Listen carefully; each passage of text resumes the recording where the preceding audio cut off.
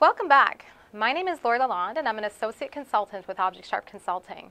And I'm here today to talk to you about building Windows Phone apps for the new Windows Phone 8 platform. Now, as a developer, you're wondering, where do I go to get started? Well, the first thing that you're going to need to do is head on over to the Windows Phone Developer Center at dev.windowsphone.com.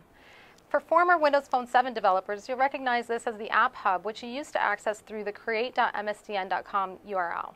This now redirects to the new location, so be sure to bookmark it in your browser. Now, at the Windows Phone Developer Center, you can download and install the SDK, and this is completely free. As well, you can browse online articles and view sample projects in order to learn how to use the APIs available in the new Windows Phone 8 platform. You'll also be able to come here to submit your apps for testing and certification and publication in the Windows Phone Store. And this is a screenshot of what the Windows Phone Dev Center looks like. So as you can see, there's 3 prominent links in the bottom. You can submit your app. That's where you can download the SDK and view samples. There are also other helpful links there for tutorials that are updated regularly. You'll also notice that you'll need to register for a Windows Phone developer account at some point. Now, you do not need to do this just to download the SDK and start developing, but you will need to register for a Windows Phone developer account when it comes time for you to submit your apps for publication in the store. As well, if you want to test your apps on an actual device instead of the emulator, you will also need to register for this account. Now, the cost for a Windows Phone Developer Center account is $99 for the year. But if you have an MSDN subscription or a DreamSpark subscription, this is all included as part of that package. Moving on. So Windows Phone 8 has a shared core. What does that even mean to you as a developer? While Windows 8 and Windows Phone 8 both share many of the same operating system level components. Whereas in Windows Phone 7 and Windows mobile devices were powered on Windows CE, Windows Phone 8 now has replaced the Windows CE with the Windows NT kernel, which is also powered on Windows 8. This means that the full power of desktop operating systems is now available on your phone. And now the phone can support multi-core processing as well. Other OS components that are shared are networking, graphics support, file system, and multimedia. This makes hardware manufacturers very happy because they can work with the same driver model on both platforms. What it doesn't mean to you as a developer is you cannot just take your Windows Phone 8 app and run it on a Windows 8 OS. Because you cannot code against the same APIs, you will need to extract a lot of the code that you need to use into portable class libraries, and there's only a small subset of APIs that you can use to share between Windows 8 and Windows Phone 8. So shared core doesn't mean that you can just run your apps as pure Windows Phone 8 apps on the Windows 8. There will be some modifications required so that you can extend your Windows Phone 8 app onto a Windows 8 platform. Let's look at some of the programming APIs that are available. So managed app developers can use the .NET API for Windows Phone, as well as the new Windows Phone Runtime APIs that are available. And native code developers can also access the Windows Phone Runtime APIs, and they also have access to the Win32 and COM APIs. So as you can see, you can continue developing the same type of apps that you've developed in Windows Phone 7, both managed apps and XNA related apps for game development. And in Windows Phone 8, you can have some access to some of the new features and capabilities to leverage those capabilities that are available on the new platform. You can also incorporate direct 3D graphics into a managed app. There's a drawing surface and a drawing surface background grid control, which are now available, and you can use those to render your direct 3D graphics.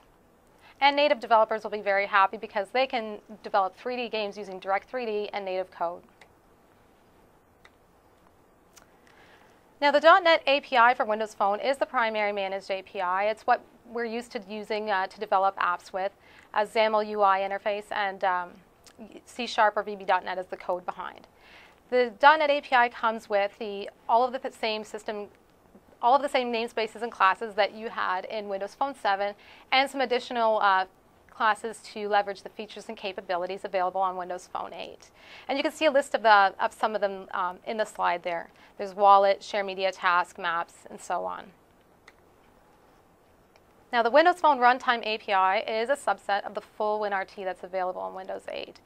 And this is exactly the reason why you can't just take a Windows Phone 8 app and run it on Windows 8, because there are also some phone-specific features that are included in the WinRT, which allow you to leverage speech recognition, lock screen integration, personal information, and voice over IP, along with other things that aren't available in Windows 8. Also note that HTML5 is not a supported app model in Windows Phone 8 the way it is in Windows 8, but there is a workaround, and we will discuss that in a little while. And for native code developers can access Win32 and COM API to access low-level networking functions and COM APIs. So this is not something that we're really going to get into too much today, but just know that it is there and it is available for you in your development model. Let's move on to talk about the app models that are available in Windows Phone 8. There are some differences compared to what was offered in Windows Phone 7. The traditional way is managed app development. This is designing your UI with XAML markup and writing your code in either C# or VB.NET. All of the same APIs that were available in 7X versions are also available in 8.0, along with accessing the Windows Phone Runtime APIs, which is a new set of APIs that are available. So let's walk through a demo.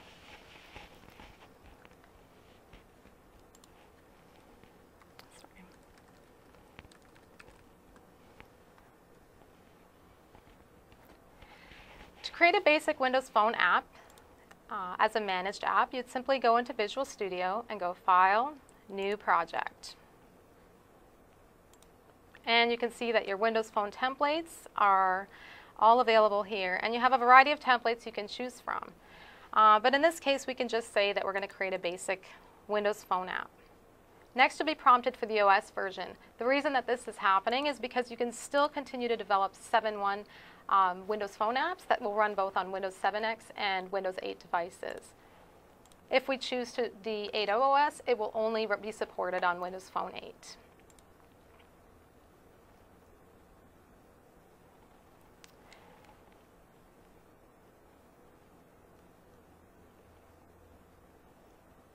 And just like that, you've created a Windows Phone 8 project. Now what I'm going to do is actually open one that I have already developed for the purposes of this demo and to preserve time. Sorry.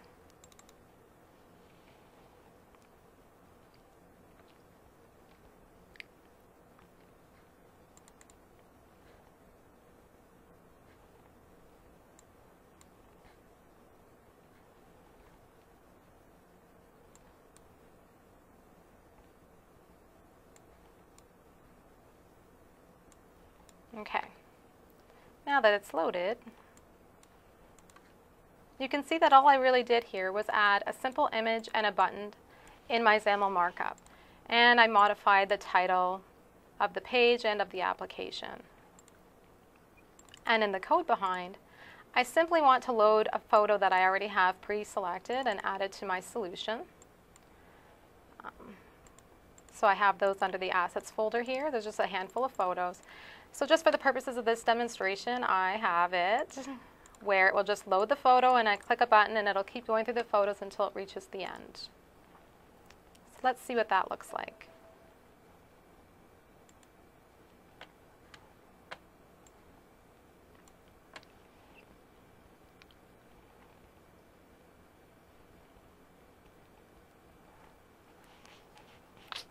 Sure is taking a while.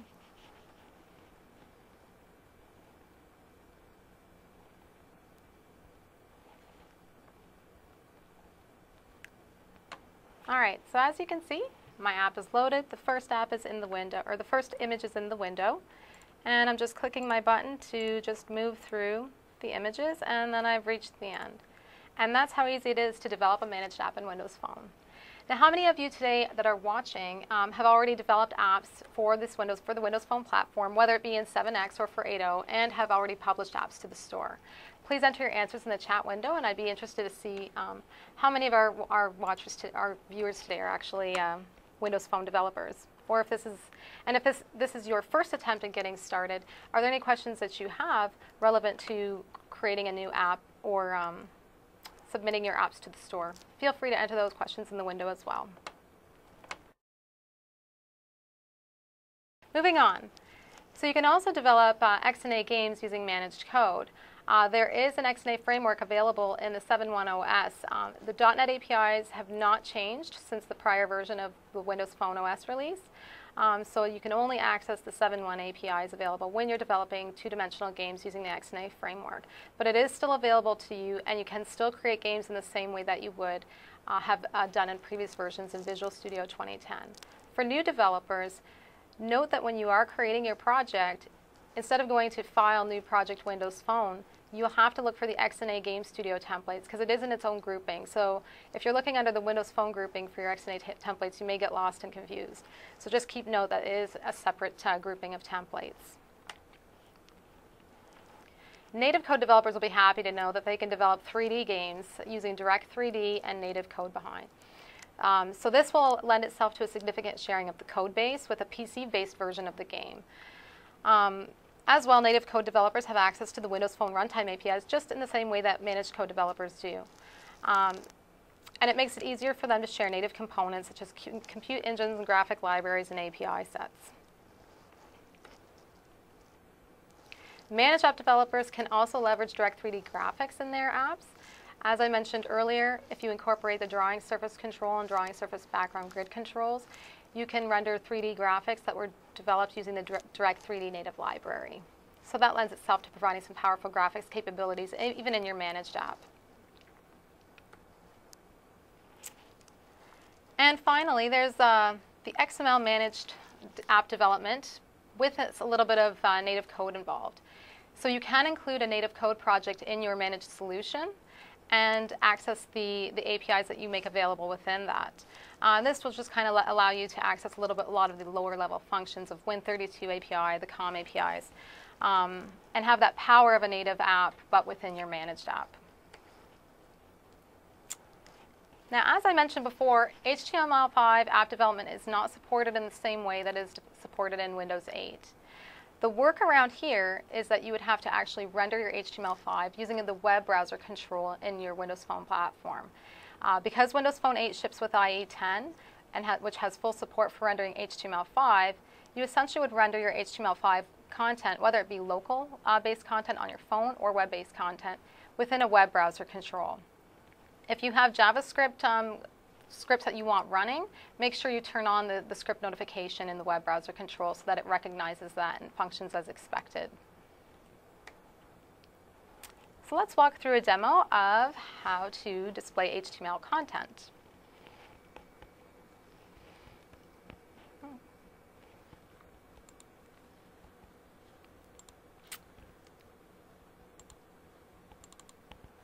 I'm just going to open up an existing HTML5 project.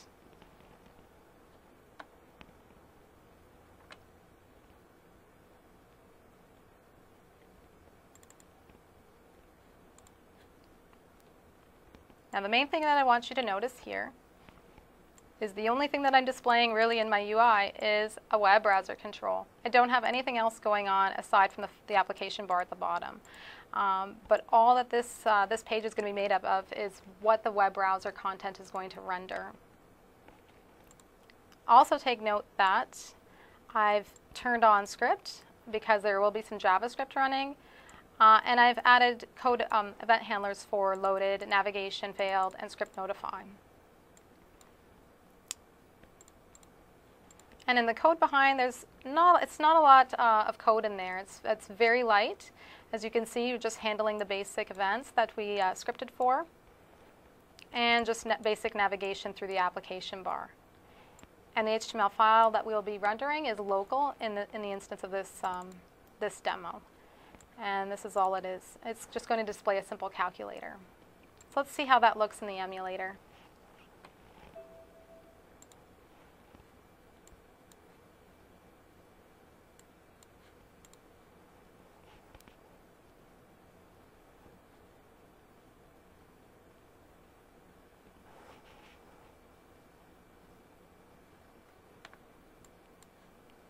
Now, are there any app developers out there that have used HTML5 content and leveraged the web browser control to display it? Oh, 1 second, it's not rendering at all. Why is that? 1 second. This was working yesterday. Of course it wouldn't work today, of course. All right, so what you would see here, and I don't understand why it's not working, is a full-on calculator with numbers that you can click and compute values. But it's clearly not going to work for me today, just because that's the way my luck goes. So we don't have time to debug this or understand what's going wrong. That's your job as a developer. Just know that you can do that, okay? And if there's any HTML5 developers out there that have some experience, if you want to lend any comments, I mean, you could see the code. Maybe, you know, let me know in the chat window what I'm doing wrong here. But other than that, we'll move right on. All right, well, that was fun. Now let's talk about some of the new features that are available in Windows Phone 8. Tile templates and tile sizes. There are 3 types of tile templates that you can choose from. And there are 3 available sizes. So you can choose to design a flip tile, iconic tile, or cycle tile. You can only pick one of the 3 templates. You can't mix and match. There are 3 different tile sizes that are now supported: small, medium, and wide tiles. Now the small and medium tiles you'll recognize from earlier versions of Windows Phone. The medium tile used to be considered the live tile, which would flip from back to front if you provided a secondary background image for a second tile. You also optionally have the capability to create a wide tile. But note that when you do choose this option, you will need to provide the graphics for it. So you can't submit your app to the App Store unless you have the sizes of the images that you plan to support. Small and medium size support is required. It's mandatory, and wide sizes, you can choose to support them. You don't have to, but I think it lends itself to a nicer feature for your users if you choose to support wide tiles. So just keep that in mind. Lock screen integration is now available. You can register your app as a lock screen provider. This means that you can set up your app to show a detailed status on the lock screen for the user, as well as a quick status, and even set up what the background image is going to be. This doesn't mean that you can programmatically set the lock screen for the user. Due to Windows Phone design principles, everything that is done on a user's phone is through user consent only. So even though you can enable your app to provide that feature for the user, it is ultimately the user's decision if they're going to select your app to provide that information or to be the lock screen background. There are also new launchers available. As in Windows Phone 7, there were some launchers that made it easier to integrate, to provide tight device integration in your phone and between your phone and your app, and that was a nice feature for users. But you know, there are new features available, such as saving appointments, sharing media, working with maps, and things of that nature. So you'll want to explore those more in depth and see how they can enhance the allure and appeal of your app, I guess, to the end users. A lot of that documentation is available at the Windows Phone Dev Center on how to implement those launchers. They're very easy to use, and there's a lot of examples online with sample code. Windows Phone 8 also has Maps integration. Unlike Windows Phone 7, it's now using the Nokia Maps, whereas in Windows Phone 7, it was powered by Bing's Maps. This has been deprecated in Windows Phone 8 in favor of the Nokia technology maps, which provide faster rendering, different map modes, and a bunch of new features that you can leverage. So you can really make any apps that require navigation really look pretty smooth on Windows Phone.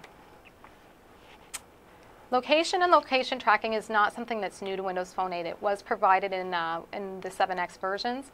However, there is a new location API available in the Windows Phone runtime. And the reason that this was done was to allow both native and managed code app developers to access the location tracking APIs. Whereas, but the location APIs are still alive and well in the .NET 7.1 API set as well. So you can use either or if you're a managed code developer, but native code developers will only be able to access them through the Windows Phone runtime. Speech recognition is now something that you can integrate into your apps to provide a really interactive and exciting experience for your end users. It's easy to implement. You can implement voice commands and speech recognition and text-to-speech all through the APIs. Again, there's a lot of examples online on how you can do this, so you might want to explore that a bit more. Wallet is now available in Windows Phone 8. This lends itself to various payment instruments and allowing you to create apps that provide membership deals, membership cards, coupons, things like that, I believe. So it's pretty sweet. I want to explore it more. I still haven't had a chance to really dig into it, but just know that it is there, and it is a pretty neat feature that you can include in your apps. It also uses NFC to support tap-to-pay feature, so it's pretty cool.